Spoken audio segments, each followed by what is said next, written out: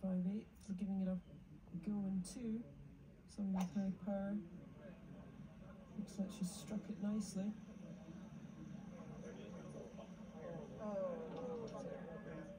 Just into one of the green side bunkers.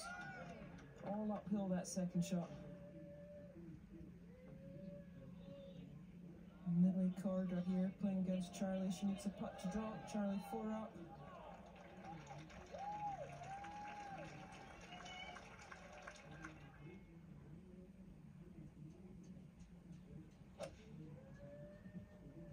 Henseleit here on the downhill 9th par 3. Just got one back and another good shot in there. These are the games you need to try and turn around.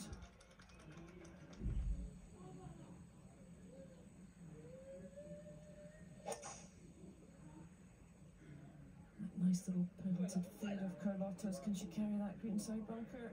Oh, not quite.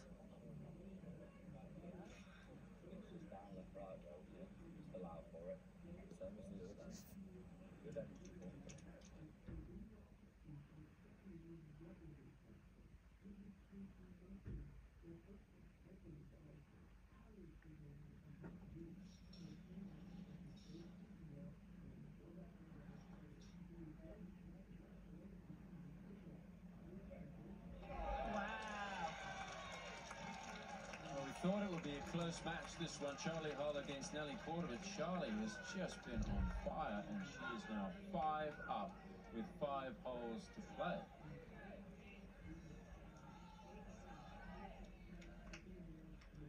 Valence Whaler taking on Lilia Vu, who missed the green over on the right. We've seen a few players over there today. It's quite firm. The ball runs away from the green. Valence Whaler on the green has a putt to win the hole.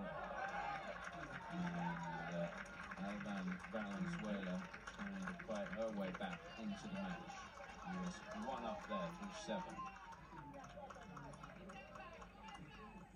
Rose saying on the tee at the 10th, the drivable. Check out Top Tracer technology presented by Rolex.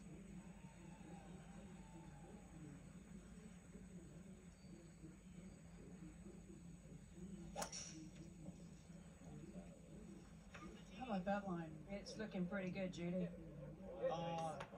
Yeah, I guess. Yeah. The guy that played first is short, maybe in that bunker, greenside bunker, that pops up on the green. So 276, so she hit it just about, what, 263 or 4? Yeah. Through a 5-yard gap. Megan Kane to add to her lead. Yeah. She has been sensational. I mean, she might be the MVP. I'll tell you what, because she's played great, but then there's all the other that she brings.